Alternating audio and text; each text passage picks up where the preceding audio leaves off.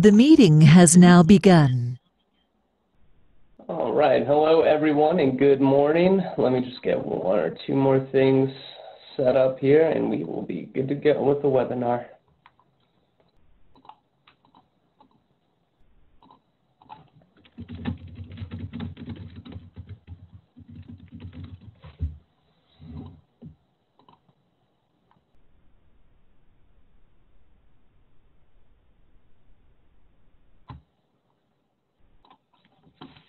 All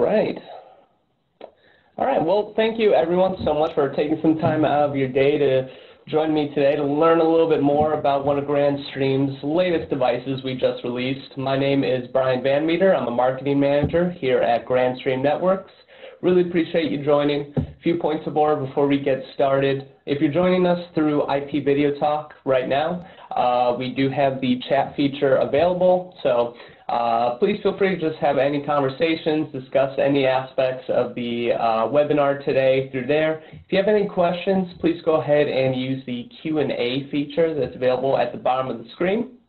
If you're with us on Facebook today and watching, please go ahead and utilize the Facebook commenting feature if you have any questions whatsoever, and I'll get back to you there. But with no further ado, let's just go ahead and get started.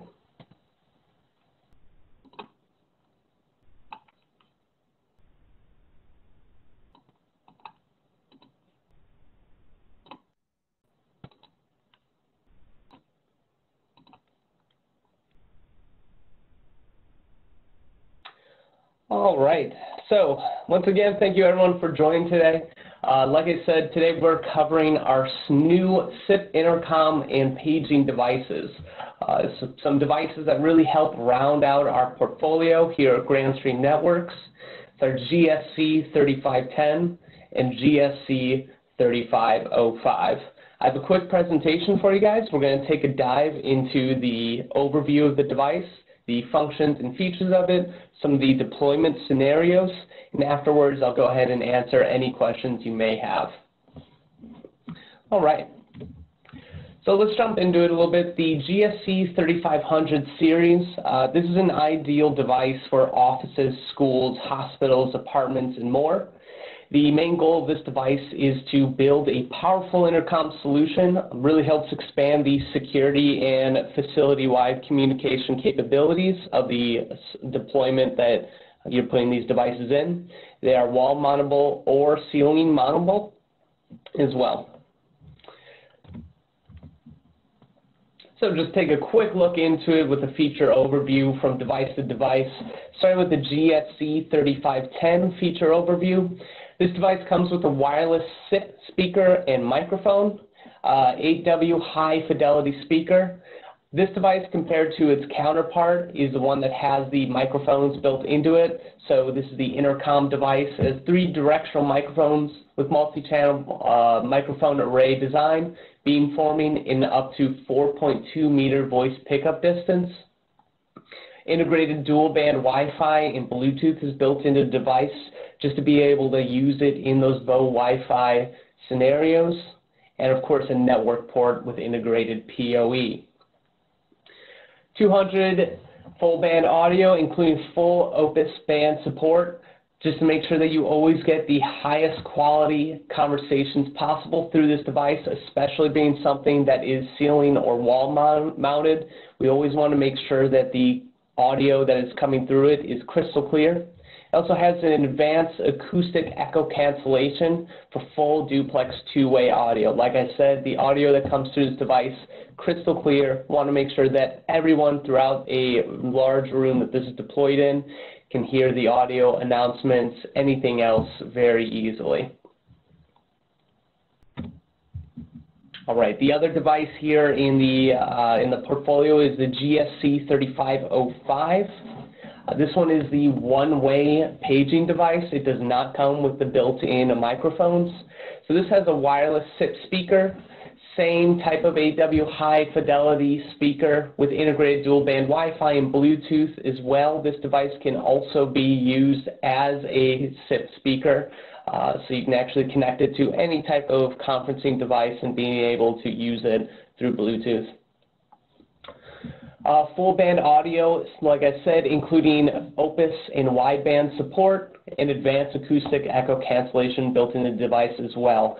These two devices are very similar to each other, the primary differentiator being the 3510 has microphones built into it, and the 3505 here does not. All right, real quick technical specifications to take a look at here. We have 8.5-inch design with a 2.5-inch depth. A reset pin and PoE port are available. On the GSC3510, there is actually a multi-purpose 2-pin port. This has a lot of deployment scenario situations with it, which I'll go ahead and cover in a little bit. And the top side you see is the speaker, so that's actually the side that would be facing towards the room and towards the users. All right, so let's break down some of these features in a little bit more detail. So starting with the key part of these devices, which is the speaker and microphone. Like I said, it has a full duplex speakerphone with HD acoustic chamber and advanced acoustic echo cancellation. Primary goal of this is to be able to deliver crystal clear audio to a room filled with people. Want to make sure that when announcements are being made over this device, individuals are being paged. It's very easy to hear it. High fidelity HD speaker. 3-directional microphones with beamforming capabilities. Like I said, that's with the GSC3510 only. We really want to design this device that no matter where you are standing in relation to it, as long as you are speaking in its general direction, it has the capability to pick up the sound that's coming in. Up to a 4.2 meter voice pickup distance with the GSC3510. This is really to maintain that crystal clear audio. It can pick up voice past that, however, it will not be as clear as possible if it was within the recommended pickup distance. All right. It does have multicast paging support with the GSC3510. Multiple SIP users can listen to paging calls and one subscribe to the same multicast IP address. We have one-way audio. It'll be established from the sender, so the GSC3510s, to our receiver. And then, of course, multicast paging with these devices must be located within the same local access network, area network, excuse me. So same broadcasting domain. So like I said, this device does have Bluetooth support. It really enables you to be able to integrate it more with various Grandstream technology. Everything from our desktop phones to our mobile WP820 Wi-Fi phone. Really interesting integration as well, actually, is with our video conferencing devices. You can actually connect a GSC3510, for example, and being able to use it both as the speaker for the video conferencing device as well as the microphone. We actually have this set up in one of our larger conference rooms. Pickup and speaker is fantastic on it. Very clear audio. So if you want to have a type of video conferencing setup without having to have some type of microphones on top of the desk, you want to maintain sort of a crisp, clean look of the room, you can actually ceiling mount the GSC3510 and utilize it as the audio and microphone portion of your solution. All right, moving on. The 2-pin multi-purpose input port. There's a lot of purposes with this, from voice prompts, dialing out, call recording, light on and off. As you can see, the wire seat directly integrates with the GSC, connected with then the button connected with it. So start with a voice prompt. Whenever a switch is triggered, you can actually play a sound through the GSC device. And it does support uploading custom ringtones, alarms, other type of automatic notifications that you may want to have happen upon press of the button. You could also, which is probably the most likely use case scenario of this, have it dial out. So you can actually pre-configure on the GSC3510 a number when the switch or button is triggered that then would get automatically dialed out to. This can be used for a variety of use cases, from emergency contact all the way to low mobility communication, which I'll touch on in a little bit here once we get to the deployment scenarios. Call recording as well. A call record can start when the switch is triggered. And last but not least, the light can be controlled by the key.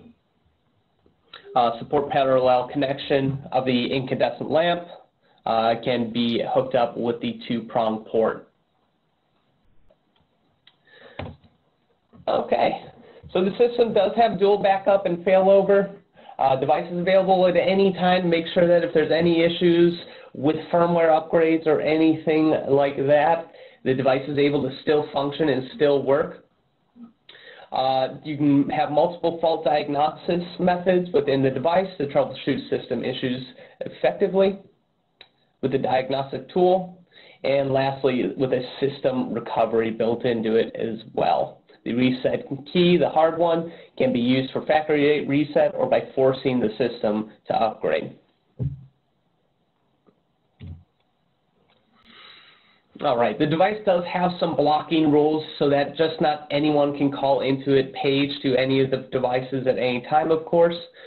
From block rules, which is to be able to block all numbers that are not listed on a whitelist that you set up. You can really make sure that only certain numbers, certain extensions are able to page, make announcements, and call through these devices and answer, which allow all calls received from any number but numbers listed on the blacklist is available as well. These are two configurations that you can set up with the device.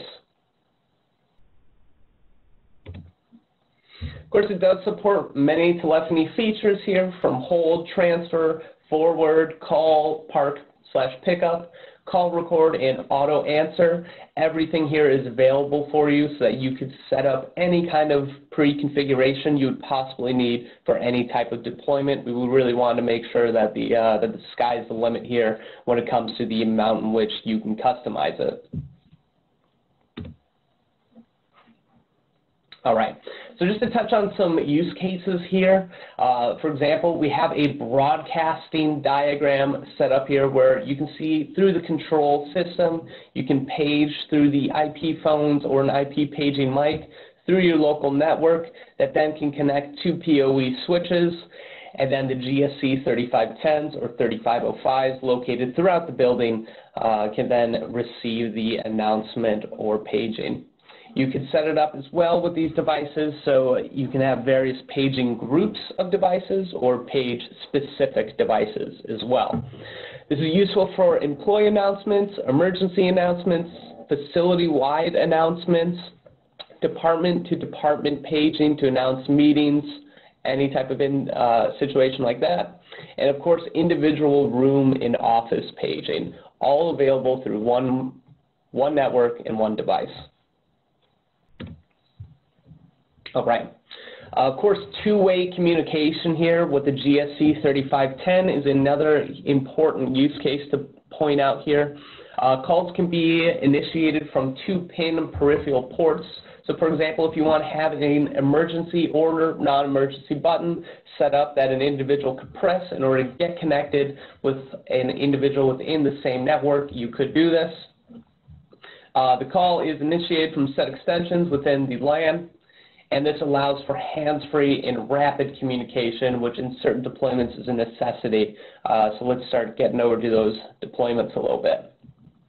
So deployment scenarios here that we're looking at with this devices, everyone. This is hospitals and nursing homes, hotels and hospitality industry, education, office buildings, shopping centers, and of course, smart homes. Okay. So let's take a quick look at hospital and nursing homes, and we'll start going through all of these deployment scenarios.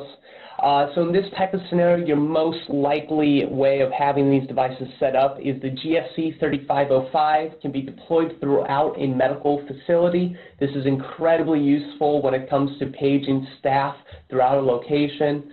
doctors, nurses. It's a very high-paced environment, and communication is key. You really can't have people bogged down with desktop phones, maybe even sometimes mobile phones. Being able to quickly call them to certain rooms, call for emergency scenarios, this really helps. The GSC3510 can be deployed in patient and resident rooms. So we're talking with hospitals, patient rooms where hands-free communication may be a necessity. Individual may not have full mobility. They can simply press a button located close to their bed or within the room and then communicate with anyone at a nursing station. Same thing in assisted living and nursing homes. Individuals tend to be a little bit more mobility impaired in this scenario. With the GSC3510, they simply just need to press an easy to reach button and they can be connected with staff within the complex. All right, and of course, staff paging in this scenario can be done through one location, an admin station, one nurse's station. Anything of the sort would be able to page throughout the entire hospital, the entire medical facility, or in a nursing or assisted living situation. All right. So education spaces from universities to smaller elementary schools. The GSC3505 can be deployed throughout hallways, large spaces like meeting rooms or gymnasiums. Really useful for being able to do morning announcements, calling individuals for any type of needs to an office, as well as being able to page specific rooms or specific locations. GSC3510 would be great to be deployed in specific classrooms, lecture halls, etc. This would really enable two-way communication in any type of scenario that's needed between administrative staff and the teacher within the classroom or lecture hall. So in this type of deployment, we're looking at staff student paging, facility-wide announcements, or classroom-specific paging or announcements. The WP820 here could actually also allow for mobile paging. So in certain scenarios, for example, when you may need security to walk around or possibly you have your administrative staff a little bit more mobile, they'd be able to page various devices or page entire networks for announcements through the WP820, of course supporting that Opus codec. Right. Then the button peripheral would also allow for larger campuses that need to have sort of those emergency areas to get in contact with security. These are very frequently deployed throughout areas such as parking structures or other type of indoor public areas. Right. So logistics and warehousing is another great deployment scenario that we should definitely look into here. The GSC3505 and 3510, having that speaker in acoustic chamber, this is typically a more loud environment, but the device itself can maintain that crystal clear audio even at max volume. Your 3505 would be deployed throughout open spaces within a warehouse or logistics facility. 3510 can be deployed on areas such as loading docks, where two-way communication and hands-free communication especially would be important. So if there needs to be any type of communication between, for example, project leads on the loading docks or individuals in the office, this can be done rapidly, easily, and without the need of having to get your hands free and walk over to a desktop phone. This is great as well in logistics and warehousing where time and productivity is key. You very frequently have things coming in, shipments going out. This really would help a lot for keeping individuals organized and calling different projects across the warehouse floor. You can pair it, like I said earlier, with the WP820. This would allow staff leads to communicate through a push-to-talk functionality on their device. So if they want to call individuals back from break, call breaks, request assistance in certain areas, this would all be able to do with just a click of a button very easily. And last but not least, in this kind of a scenario, the GSC3500 series can actually integrate with this paging facility. You could actually have the device page out to specific 3510 areas. So if anyone needs to get access to a loading dock, individuals within the inside could speak with them and then allow or deny access, of course. All right, and the last one we really want to point out here today, guys, is commercial shops and retail centers. Very regularly, you see these devices spread throughout them. In your smaller shops, announcements are very typically made made through them. GSC3505 can be deployed throughout a store or entire retail center, no problem. This would enable rapid communications to staff depending on store priorities. For example, if you need to, the very classic, clean up on aisle 5, this would be able to be done. Store leads would be able to have the WP820 on them and being able to communicate with their staff without everyone having to be equipped with a communications device, along with being able to page individuals to get assistance with cashing and cashing out at the cash register if you've seen an increase in customers. This allows employees to respond rapidly to customer needs as well. In these scenarios, of course, the customer happiness is key. This really also would assist people in being able to get the help they need the fastest and have a positive experience within the store. And in your larger areas such as retail centers, so we're talking malls, for example, here, announcements can be sent throughout an entire retail center by security or administration. For example, if the mall is closing down in an hour, announcements can be paged out to everyone to let them know that. All right. So thank you everyone so much. That gives an overview of the device. I'm going to go ahead and answer some questions real quick now. If you have no questions, feel free to leave. I'm not going to force you to stay or anything like that. Really appreciate everyone stopping by and learning a little bit more. Just to be clear as well, I will be sending out information afterwards via email with both the slides and a recording as well. All right.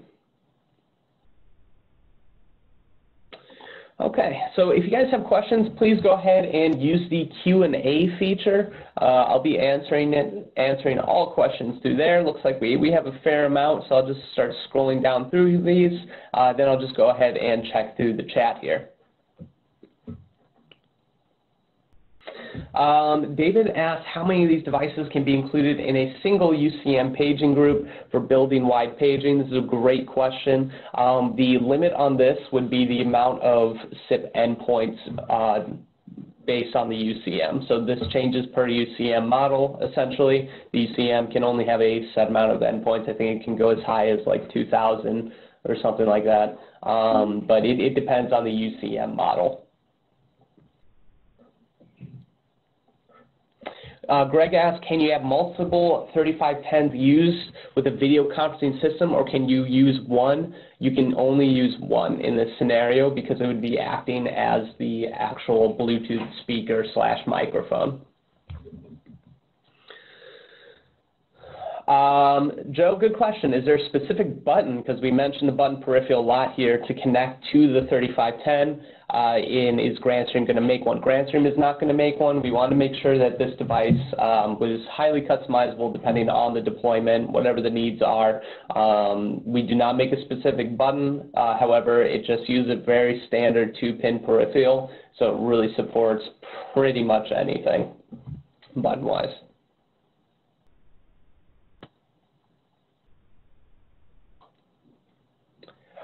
All right. Robert just asked a little bit more clarification on how it can be used in a meeting room. Sure. Can it be worked with Skype/Teams? No, no, no. I'm simply saying the device can basically be used to function as the speaker or microphone for a GBC video conferencing device. So basically, you know, we're in a room here right now to give an example. You guys see me broadcasting via the GBC. There's a GAC here on the desk that I'm using for communicating. If I didn't want to have this on the desktop, we'd be able to actually connect a GSC3510, for example, to the ceiling, and then all volume that, you know, would be, let's say we're having a meeting coming from your end, could come through there, and then all of my pickup, my audio that you guys would hear would come through there as well. It only would function as a Bluetooth speaker and microphone, nothing more in that case. All right.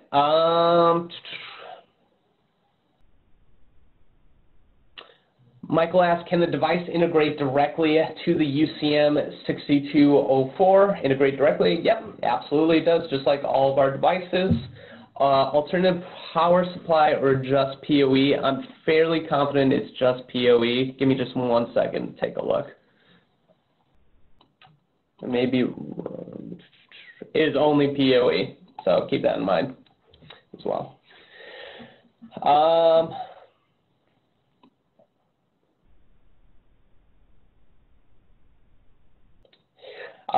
Joe asks, is there a specific length of speaker wire to use to connect two speakers? Unfortunately, I'm not too sure about that one. That's a little bit more in the technical realm of things. I'll speak with our engineers and get back to you on that one when I send the email out with this presentation and slides. Michael asks, where can we buy? Just go ahead and reach out to your local distributor, or if you're an end user, reseller, to purchase from them. If you don't have one currently, feel free to go to our Contact Us page down to the sales section at grandstream.com and go ahead and just submit a request there, and we'll get you connected with the proper channels to assist you.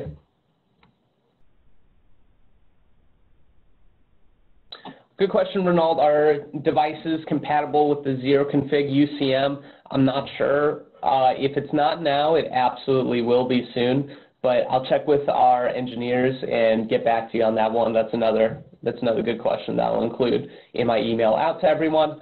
So I'll definitely give everyone an update on that with the zero config. Bill asks, what type of power supply is required if you use Wi-Fi? Just standard PoE is fine. The device is supported with PoE.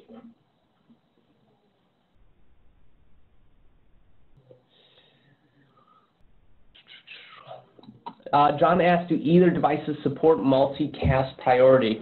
For example, assuming 1 is highest and 10 is lowest, music is playing all the time over the speaker, okay, using a multicast address/port assigned with priority of 10. Then a page comes out with priority 1. Will that break in and play the higher priority page, then return to playing the music? Yes, it should. It does have full multicast support. I will definitely confirm on that with you, but we definitely even had that when we were testing the device to make sure it worked, but that should be possible, absolutely.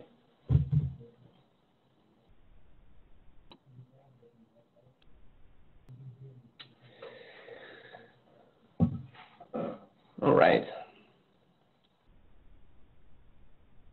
Chris asks, is the Wi-Fi just for connectivity for the unit, or does it also support as an AP? It does not work as an AP as well. It's just for the connect, to have the device connect through Wi-Fi if you want to go that route.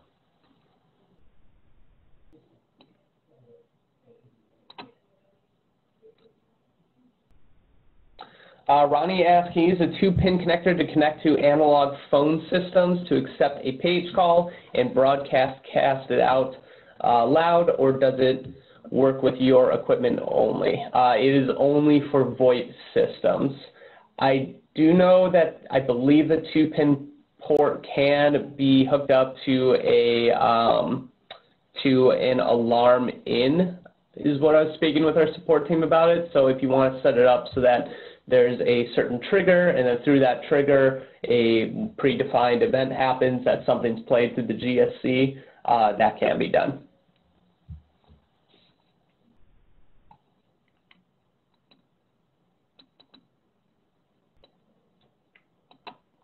All right.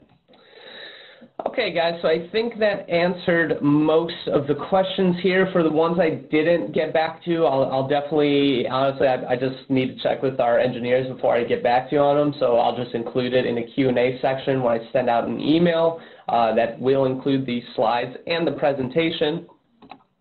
So I just want to say thank you to everyone so much for joining us today.